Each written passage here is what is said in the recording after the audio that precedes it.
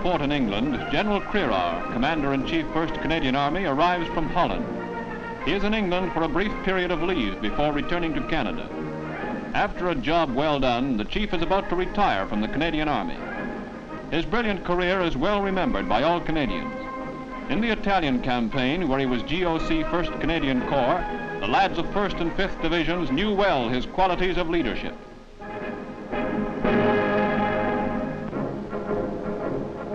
Leaving Italy for the United Kingdom, he took over command of the 1st Canadian Army as invasion loomed in the west.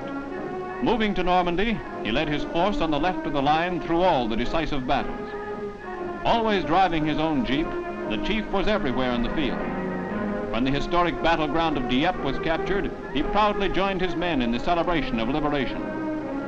In the Reichswald Forest, he continuously made first-hand recce's over enemy territory in his own austere oak-pit plane. The general led and inspired his command in the great tasks which led to victory. After victory in the West had been won, he called together his troops at Army headquarters to thank them for making it possible.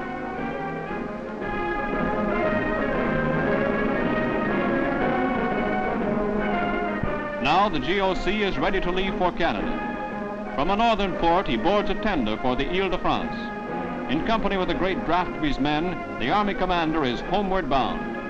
With General Harry Crerar goes the sincerest wishes for future happiness from all his officers and men of the 1st Canadian Army.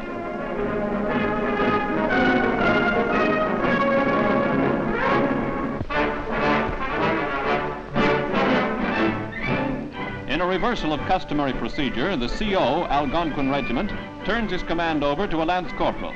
It's all in fun, however, as the parade marks the regiment's 5th anniversary of mobilization, and a ceremonial shaving of all personnel is the feature attraction. On the auspicious occasion, officers and WOs who have been growing cookie dusters for 6 weeks before the anniversary prepare to shed them by numbers. Each year the lads think up some different idea to celebrate their mobilization. This year the barbershop derby demustaches everybody from the colonel down. While the band plays the Barber of Seville, the ceremony is conducted with all the military precision of a guards brigade. The guards are there on the safety razors.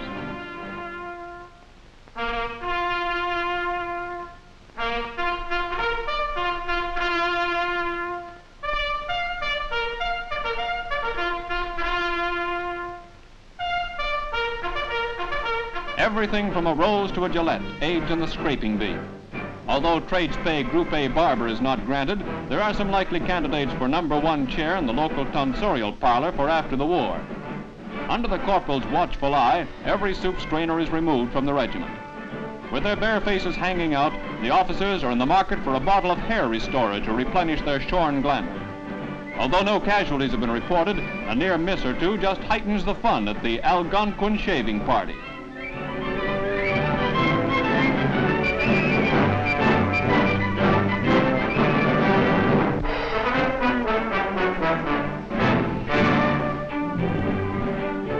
In Algonquin Park, Ontario, a beaver resettlement program is operated by Canada's Department of Indian Affairs.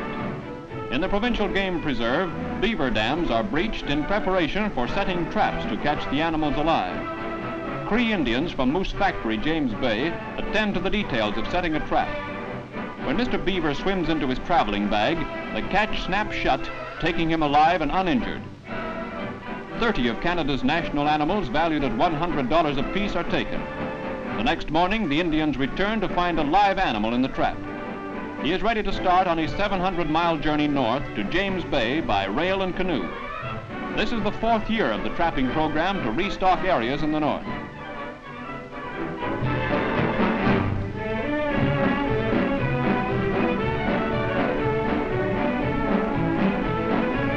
Arriving from the park at Huntsville Railway Station, the crates of beaver are entrained to travel to Moosonee on the first lap of their journey.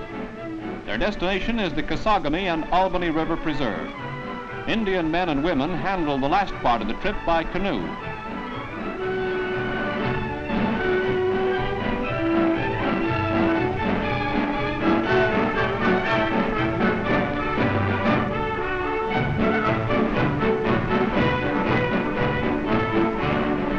In the Albany River, the beaver families are released.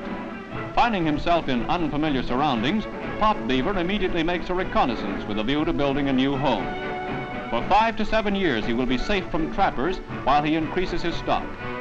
4,000 Cree Indians in the James Bay area will benefit from the government's beaver resettlement program.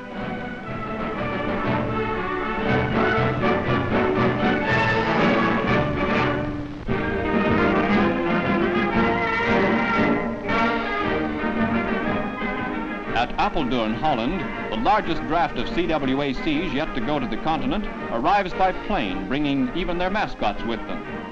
500 girls arrive to take over the jobs of high point men to release them for demobilization. Some of them are from CMHQ London, others have just recently arrived from Canada. They are all ready to do a man's job with the Canadian Netherlands forces in the land of the wooden shoes.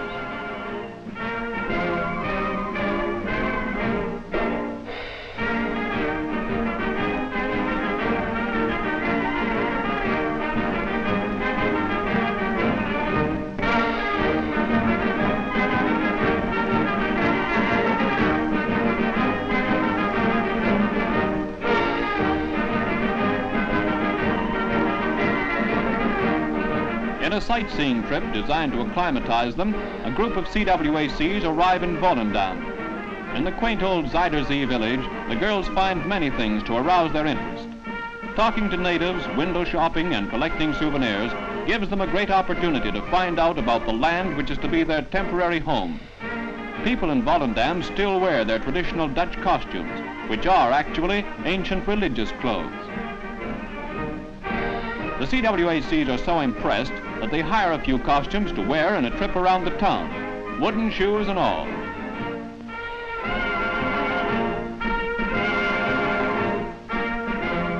After a day of exploration in the tourist paradise, the newly arrived CWACs leave for camp to get on with the job. They are convinced they will enjoy indeed their stay in friendly Holland.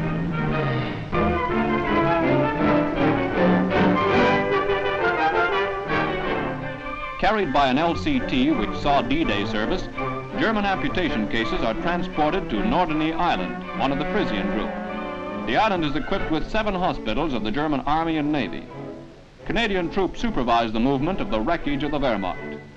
All the German patients are severely wounded cases who will receive advanced treatment from German doctors and nurses.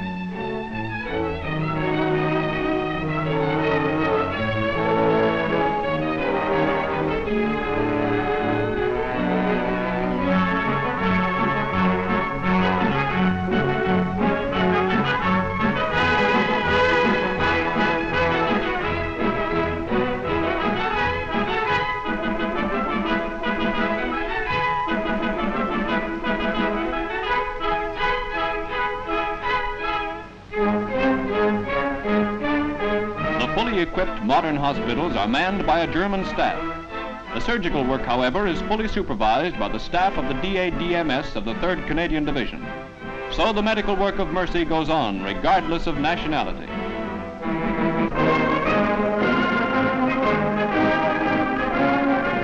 At a Western Canadian port, Rear Admiral Brodeur boards ship for a final inspection of one of Canada's newest frigates. The formidable craft, together with sister warships of the cruiser, aircraft carrier, and tribal destroyer classes, are ready to join the Allied navies in the Far East. The latest addition to the Canadian Navy steams to sea for her trial run.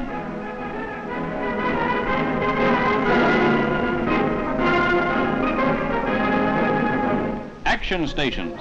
With an enemy in sight, the great vessel unlimbers her full armament. With clockwork precision, each man takes up his station ready for battle.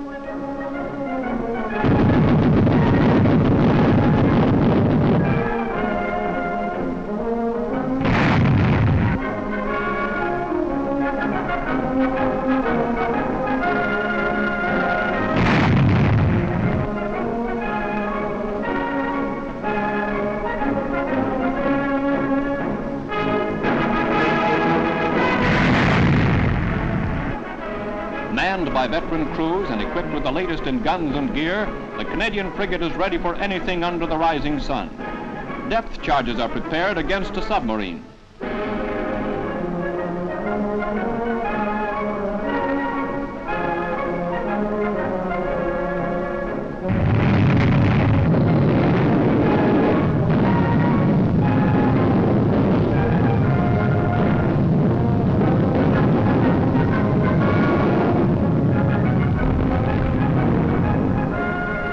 enviable record in Atlantic warfare, the Royal Canadian Navy will be in at the kill when the blow-off comes in Tokyo.